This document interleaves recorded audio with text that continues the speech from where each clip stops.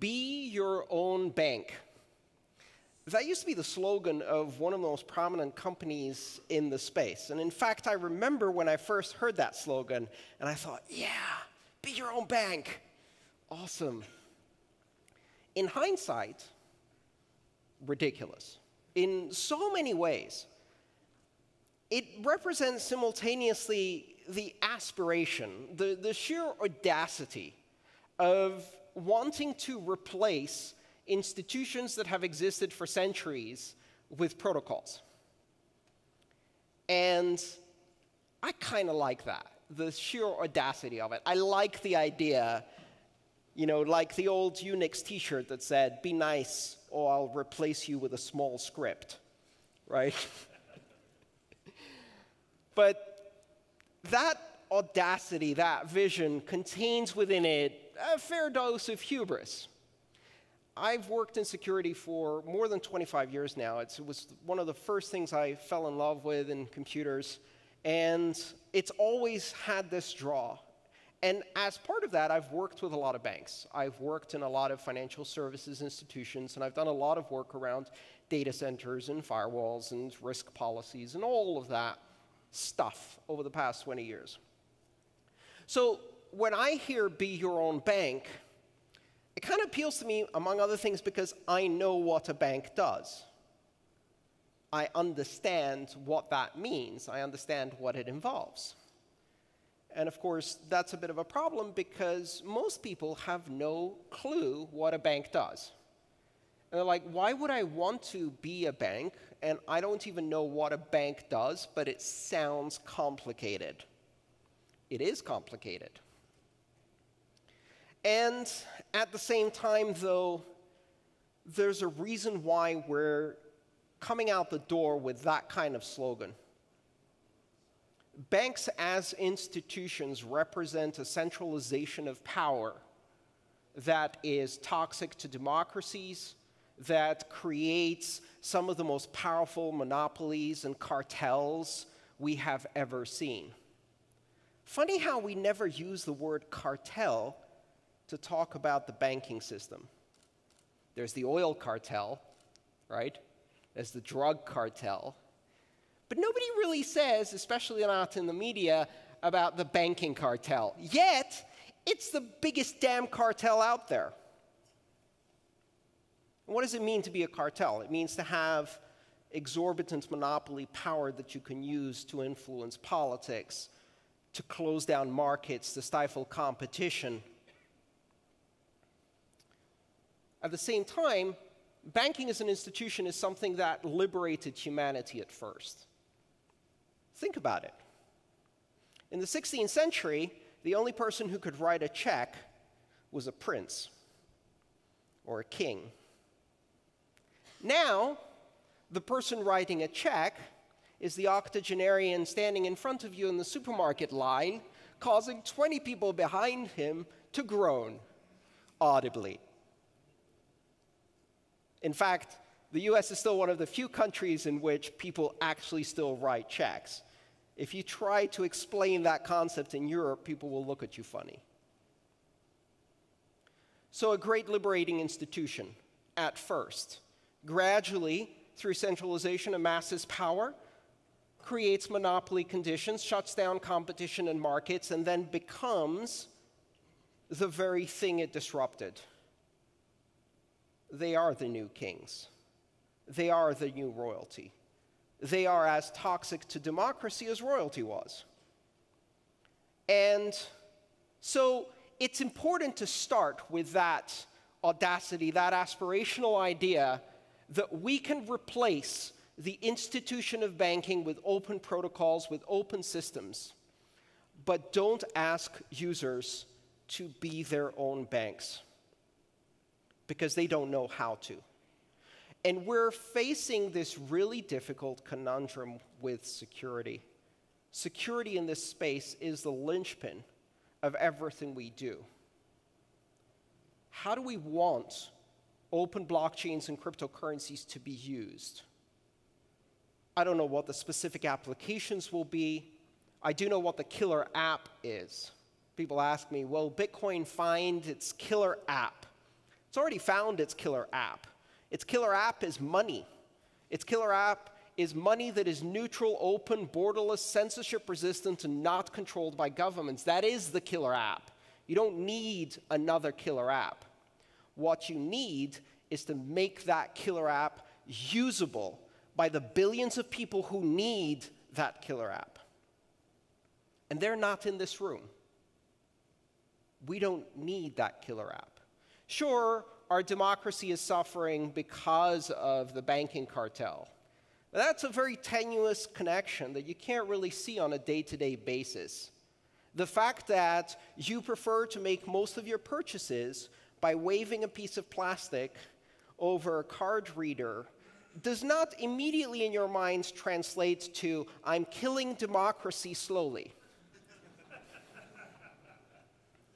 But in countries where they're playing the end stage of that game, it's very obvious how that plays out, where money is failing as an application, where money has collapsed as a system of technology, and they need this.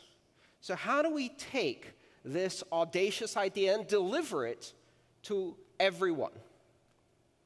Well, be your own bank. That promise is fraught with difficulty.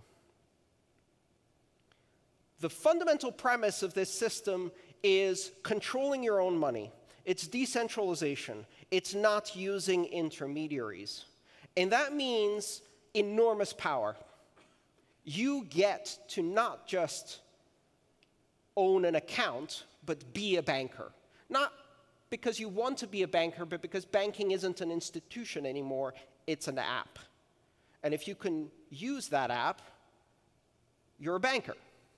Just like if you can use a publishing app, you're a publisher. And that was unthinkable 100 years ago. And today we can do that. And in 20 years from now, we will be able to use a banking app in such a way that all of us are bankers and banks no longer exist, or at least not in the form we have today. We will be able to use these open protocols, but between now and then, we have to address some fundamental problems. And these fundamental problems have to do with security. There's two completely different sides to the security industry. There's the insiders, and then there's everybody else. So you'll go to these conferences and you'll hear a lot of conversations about quantum computing, right? Or how people might brute force one day and reverse elliptic curve cryptography.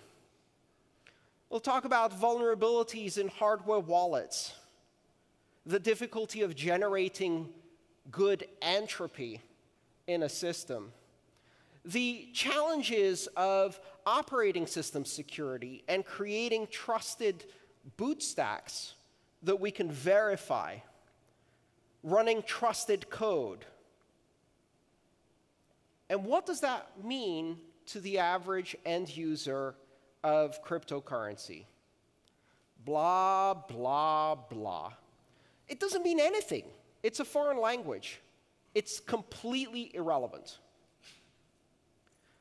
This is the fundamental challenge because if you hear all of these talks, you'd think that the vast majority of theft of cryptocurrencies or loss of cryptocurrencies happens in some mad scientist lab where quantum computers are crunching away to break 128-bit security or reverse elliptic curve. When usually it's someone running Windows who's downloaded 17 toolbars, one of which is a Trojan, and then decides to use that to run a Bitcoin wallet. Or it's someone who put their money on a custodial exchange that they first heard of in a Google search they did yesterday, and it offered them great trading opportunities. Of course it did. It's missing only one feature, which is the ability to withdraw. And then one day it's not there anymore. The vast majority of loss in this industry happens because of very, very, very simple problems. Phishing of your SIM card. Why would an attacker try to build a quantum computer to reverse elliptic curve when they can hack a $12 an hour minimum wage call center Verizon employee to hand them over your SMS two-factor by porting your SIM card? And if you are actually using SMS two-factor, compared to the vast majority of people out there, you are already on the cutting edge of OPSEC. Two factors, that's a whole other factor on top of the one I already had, which was password 1234. You're cruising out there in OPSEC wonderland. And then suddenly it's all gone and you have no idea what you did wrong. What could you do better? So for the average user, we have this incredible conundrum. One of my hobbies is a pilot. I fly small planes. And one of the things I love about it is reading about accidents and trying to understand the risk factors in aviation. You have to know what kills pilots in order to not be one of them. So I read all of these obscure reports about failures and maintenance and complex systems. And the vast majority of problems are decision fatigue, lack of situational awareness, cascade problems. That's what causes accidents. Here's what happens if you put a stack of these reports in front of the average person. They're going to decide not to fly. And instead, they're going to rent a car and drive from Pensacola to New Jersey. Forget the fact that driving is approximately 10,000 times more dangerous. Forget the fact that more than 100,000 people die on the streets every year because of car accidents. That's the naive risk assessment. I understand how to drive a car. I have no idea how that thing remains airborne. I don't know how they maintain it. I don't understand any of the risk factors. And reading these reports, it sounds like a death trap, so I'm going to jump into my Camry and drive to New Jersey. And even that sense of control, I'm in control. I'm behind the wheel. Sure, I have to dodge 3 texting teenagers per mile, 2 drunks, a sleepy truck driver, and dead animals over the road, but at least I'm in control. And that fundamental risk miscalculation kills people. The death rate in the United States quadrupled on the roads in the few weeks after 9/11 because people stopped flying. I got on a plane the week after. We do that in crypto. We do that every day in crypto. People read about an obscure vulnerability in the bootloader of a Trezor hardware wallet and decide, well, that's it. I'm not using any of that shit. I'm going to build my own solution, which will be a BIP38 paper wallet that I load on a Raspberry Pi. I've never used any of those things before. Step 1. Download a secure operating system and install it in complete isolation from the internet. How the hell do I do that? I've already failed at step 1. And I have no idea how to actually securely verify that what I downloaded is real. And then I don't know how to use it.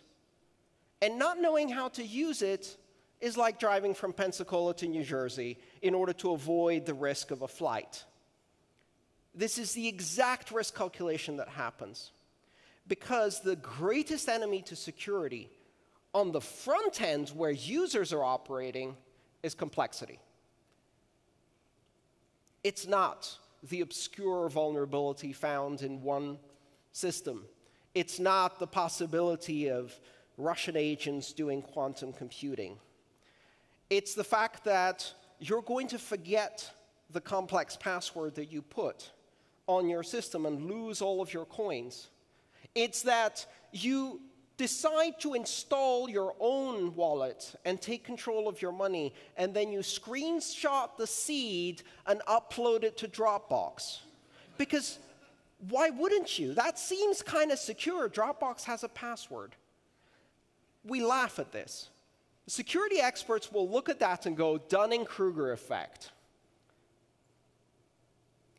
Idiots don't know what they don't know. That's the uncharitable way to put it. If you read on the internet, Dunning-Kruger comes up a lot of the time, people mocking other people for not knowing the extent of their own ignorance. If you actually read the study, you figure out that we all have Dunning-Kruger.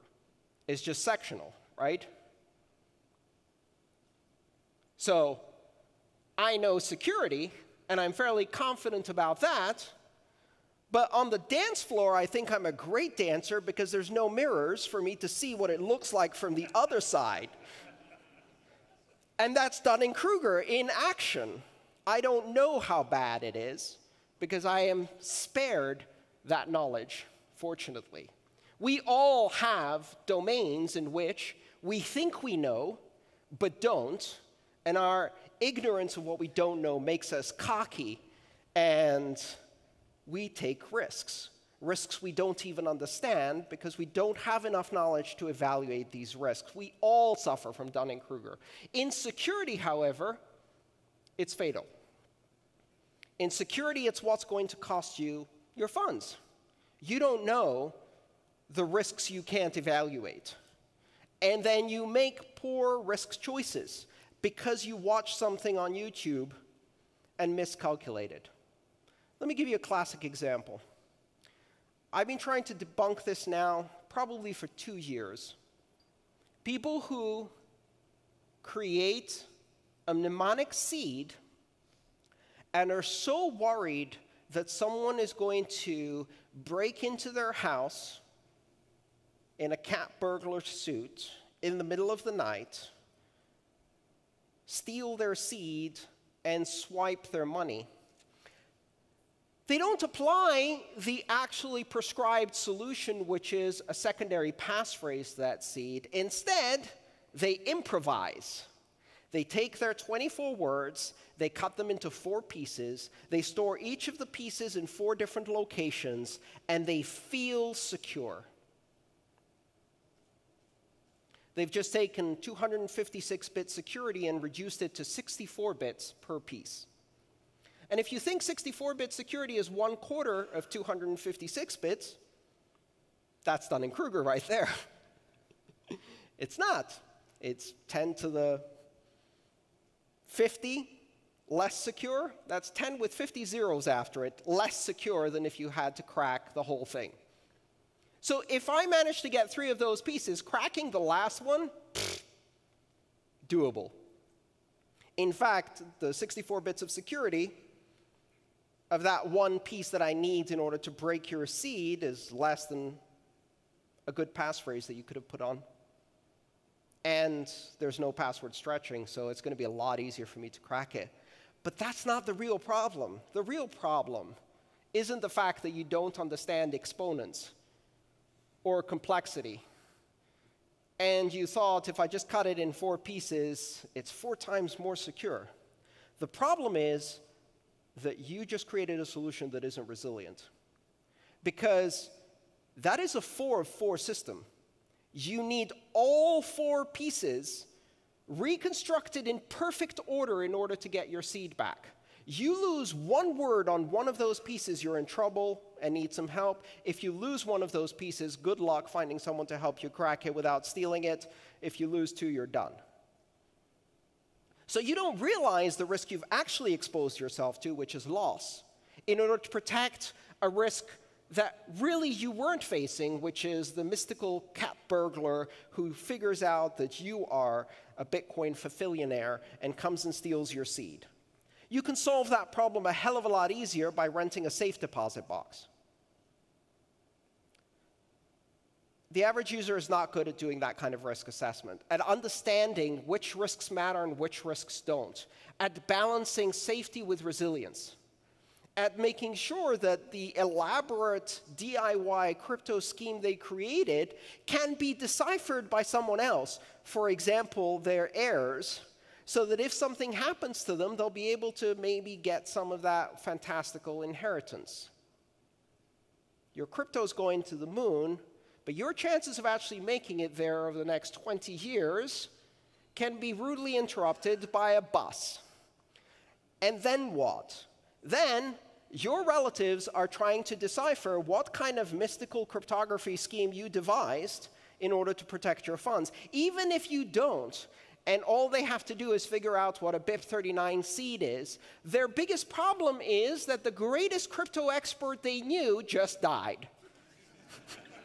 So what are they going to do now? You were the expert. They're going to go on Reddit and look for a Sherpa. God help them. People are going to line up to defraud them. So that's the one problem. Security in this space is complex. It's very difficult to understand what the risks are and how to balance them. But worse,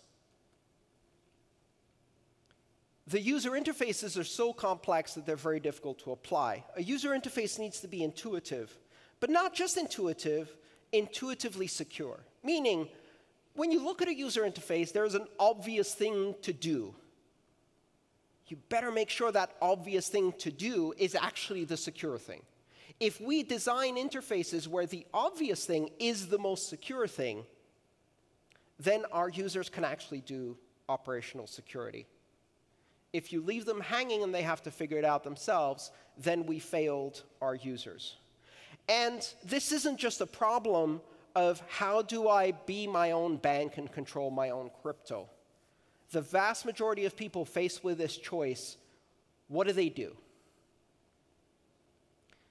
They go to a custodial service. They put all their crypto in a bank. It's a crypto bank, still a bank. And they put their money on a custodial service that has far less standards for security than a bank. No auditing, no transparency, no controls, or very few controls. So there are some good ones now, but how long does that last? You know, the saying goes, there are two types of crypto exchanges, those that have been hacked and those that will be hacked. There is no unhackable exchange. In fact, if you really understand how financial services work, there is no more difficult task today than securing a centralized honeypot of bearer digital assets that could be transmitted irreversibly and disappear. This is a hugely difficult problem. You need a lot of security experts to figure out how to make sure that no one within your exchange can steal it, that it can't be seized, that it can't be accidentally lost, balancing resilience and security, access for your users, and all of those things. It's a monstrously hard problem. If a bank has its money transferred out by wire transfer, they just reverse the wire transfer. If an exchange gets hacked and the money's gone, it's gone. Digital assets are very, very difficult to hold. The only reason they can be secure is if we decentralize control. If thousands of people, then hundreds of thousands of people, then millions of people each hold their own keys, the only reason that's secure is because you have to compromise millions of different people. If you take these millions of keys and you concentrate these millions of holdings in one custodial institution, that institution, by simple math, has to be 1,000,000 times more secure than each of the individuals because they have 1,000,000 times bigger pot of money, of easily transferable, irreversible, bearer digital assets. And here's the problem we have in security. There is no 1,000,000 times better security. It doesn't exist. You can't do that. So effectively, when you concentrate these many holdings, the level of security decreased. And it didn't decrease a bit. It decreased by orders of magnitude. And that's not the real problem even. The real problem is, what the hell is the point if all of the people who use this system are going to use custodial exchanges and custodial wallets? What the hell are we doing this for?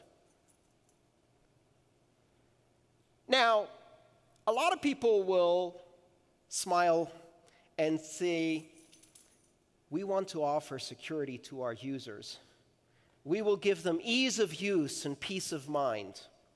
What they're trying to say really is, I hear your anarchist ideas about disrupting the banking system, but rather than doing that, how about we replace the old bankers with me? Same business as usual, new faces on the letterhead. The banking cartel sucks, but my new banking cartel will be awesome because it has blockchain in it. That doesn't change anything. Either we're doing this because decentralization matters, because decentralization is a fundamental principle, because it's a fundamental architecture that our society needs in order to scale without losing all of our freedoms. Either we understand that decentralization is the only thing that will allow us to scale governance, scale trust, scale society without descending into some kind of totalitarian surveillance nightmare, or we didn't really believe in any of that. And it's just about being the new rich people in charge, replacing the old rich people in charge. We have to solve these security problems because for our users, the two choices are both terrible. Be your own bank without understanding any of the responsibility that has, the complexity that it brings on immature user interfaces with underdeveloped processes, no services and support, in a Wild West kind of thing. I love that. I'm a geek. I love all of that. I want to take all of the control, and I just enjoy trying to figure that stuff out. But that's not what everybody else is going to do. And it's either that choice or I can't do this. I'm just going to give my money to someone else who I'm going to trust. And we're back to business as usual. We must solve this problem. We must provide user interfaces, systems that allow users to manage their own money, empower themselves without risking losing it all by making one silly mistake. And in order to do that, we have to understand that our users are not really concerned about one obscure minor vulnerability. Their password is password 1234. They don't know what a second factor is. They don't care to learn any of that. And they're going to make one stupid mistake and just type their password in to some weird website that popped up because it offered them a $10 gift card. That's all it takes. And you read these things, you read people say, I just lost 10 Bitcoin. I went to this site and it promised a 5% return daily. And I invested. You didn't invest. You threw your money away because you believed in something that was too good to be true. We have to make it so that security is intuitive for users who are going to make these basic mistakes. We all have the Dunning-Kruger effect, but in security it's deadly.